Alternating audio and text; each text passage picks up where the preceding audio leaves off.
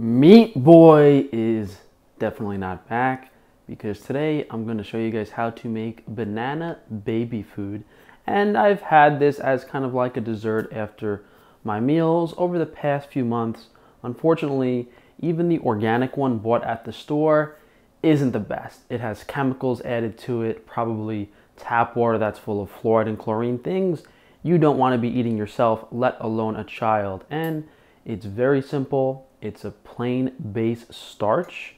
And I've said before, for an actual baby, they should be breastfed between 2 to 4 years. But after that, I would view this as acceptable. The mainstream dietary wisdom saying that babies should be weaned at several months, it's completely ridiculous. So keep in mind, I'm not saying that you should feed this to a baby, but it's a delicious snack that has a nice texture and it's not too hard on the stomach. Very simply, the only ingredients are bananas and water.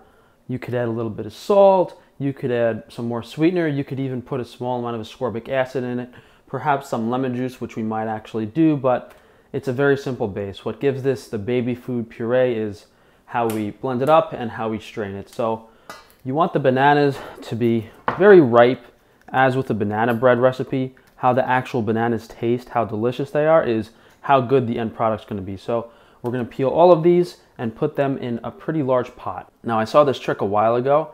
It's typically easier to peel the banana from the bottom because if you peel it from the top, sometimes the stem breaks off, it breaks off, and then even after you peel it from the top, sometimes you have this little pointy thing left over down here. But if you peel it from the bottom, if you grab this like that, just a tiny bit easier. Okay, so once you have your bananas peeled, you're good to go. You don't really have to cut them up, and I'm just gonna mash them down a little bit here so that I don't have to put as much water in the pot. Now this is the big difference. We're using a high quality filtered mineral water that has a minimal amount of chemicals, which big companies making baby food don't care about. I would say maybe 3 cups of water. Then we're gonna pop this on the stove on a low heat. And there's a lot of starch in bananas. They can be cooked at a low temperature for quite some time. So whether you go 1, 2, 3, 4 hours, I don't think it's going to matter that much. The point is you want to cook them at least a little bit, stew them down, reduce the anti-nutrient content, make them easier to digest. Now bananas are very high in potassium. So I'm going to add a decent amount of salt to this. All right, so the bananas have been stewing for about an hour.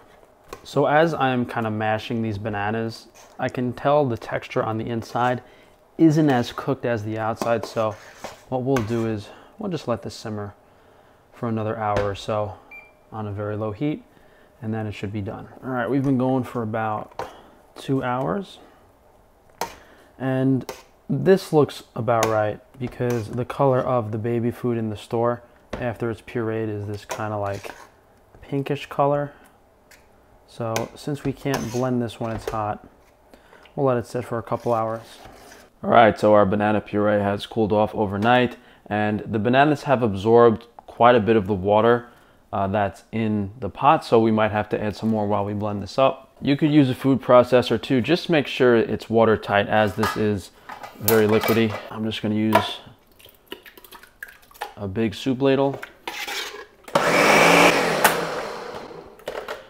Now, as with blending anything, the concern, which a lot of people don't talk about, is oxidizing the food too much. So I would say never blend something over like 20 seconds, especially if it's like an egg or there's cholesterol or something that oxidizes even faster in it. So the texture of the puree is pretty good, but to pass this through a sieve is going to be pretty difficult. So we're going to add some water to it. Maybe just like a cup and see what happens. So we're just going to pour this into our strainer.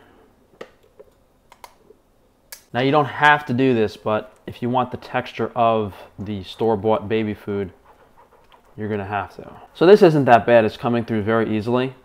Now if you added more water, the problem is after you strain it, it's going to be pretty thin. You could also just strain it with a lot of water and then just cook it some more and evaporate that water. All right, so after you pass it all through the sieve, then underneath, you see there's more. You can scrape this off after you're all done with everything. So I guess we'll try some out even though it's just a banana puree.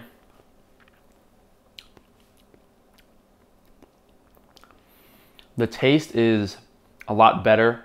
It's more natural, but the texture, it's not, I would say, as good as the store-bought, and that's probably because, you know, you might need a finer sieve and this might have to sit for a little bit and absorb more water.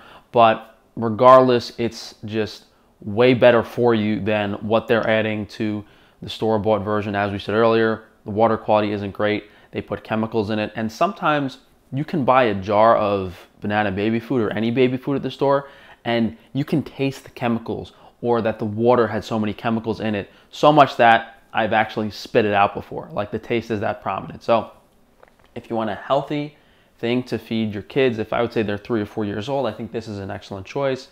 Great post-workout meal for bodybuilders, super delicious. And you're also saving a bit of money, because even this amount that we just did in the bowl, that's probably like $15 of those organic baby food jars. So thank you guys for joining me today. Hopefully this helps some of you guys out.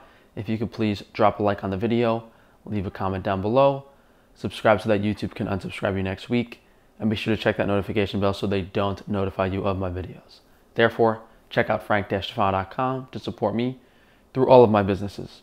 Thanks again for joining me, guys, and I'll see you for tomorrow.